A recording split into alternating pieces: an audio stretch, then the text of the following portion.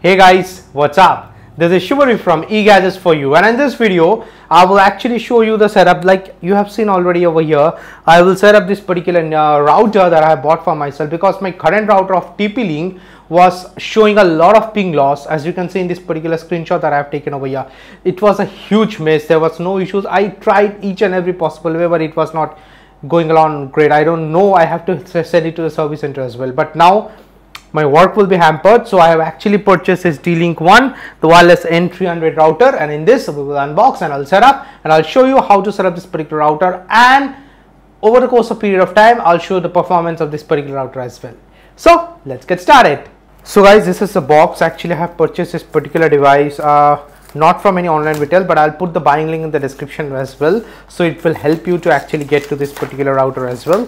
And yes, the plastic covering is there. I got it for a price of 1100 rupees in Amazon. Yeah, you can get it from Amazon. I'll put the buying link in the description as I have told.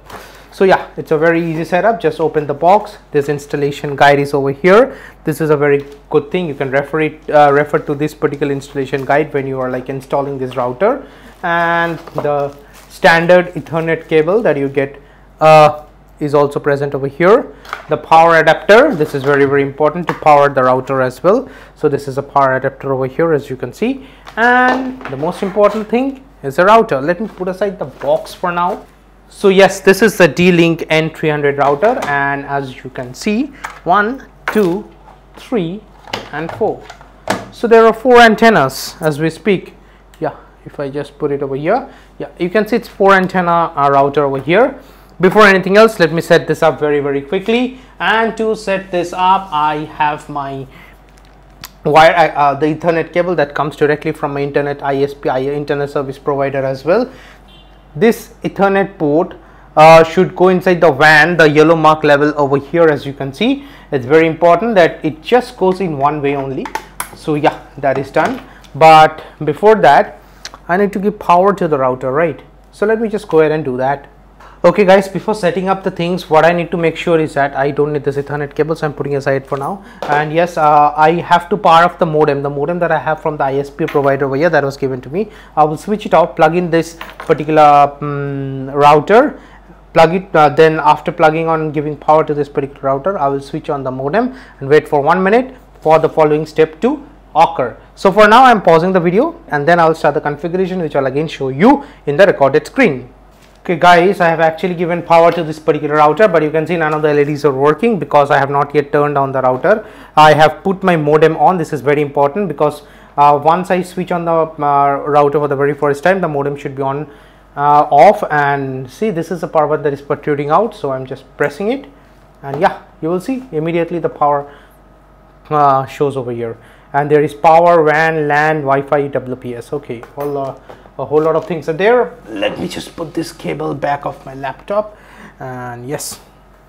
Okay guys, after turning on my modem and waiting for 1 minute, it's been done, and I can see all my signals are actually coming over here in this particular LED signal, the power, the WAN, the Wi-Fi, the WPS. Now I will set up this particular router with my laptop, and I have to use the Wi-Fi configuration because the Ethernet cable, you can also do configure your router for the very first time using an Ethernet cable, but as you know, for the past 5-6 years the laptops do not provide you Ethernet port actually. So yeah, my MacBook Pro also does not have it. So what I'll do is that at first I need to connect to the base internet that is there in the router. By base internet, you will actually find that particular information in the sticker above. Now it's very difficult for me to show, but yeah, I'll try.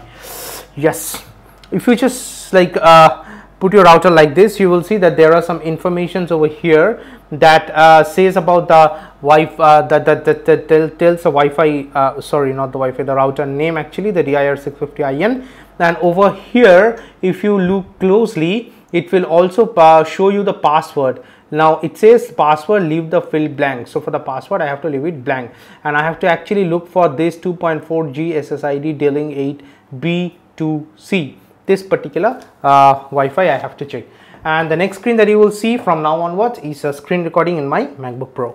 So guys, now the recording has started, and of course what I'll do is that I will just go to my Wi-Fi signal over here, and I will look, just switch it off once, then switch it back on, and I will look for this particular Dlink 8P2C, the one that I've showed you the SSID name that was in the back of my router. So I'm just going ahead and connecting it.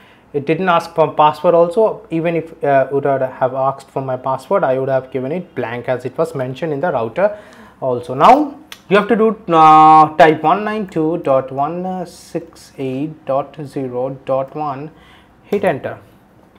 It says username password, and in the manual at this point of time, just refer to the manual. The username and password are written in the manual, but it says admin and admin. So yes, it opens into this wizard screen over here. I want to set it up as a router, so over here I'll go ahead and just give the name of the router.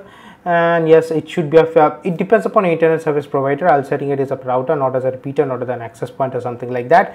And again, my internet service provider, the Reliance Broadband, has a fixed IP, so I'll go ahead and enter the IPs over here. It's pretty much it. Let me just go ahead and hit save and apply. Okay, change settings successfully. Do not turn off or reboot the device during this time. Please wait for this time. Give this time, actually, this is very, very important. Please don't do anything else. Please wait and wait. And actually it's done.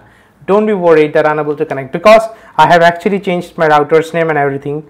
So now again I have to go over here, the router connection, the Wi-Fi, let me put it off, and again switch it on, and just wait. Yeah, this is my Wi-Fi.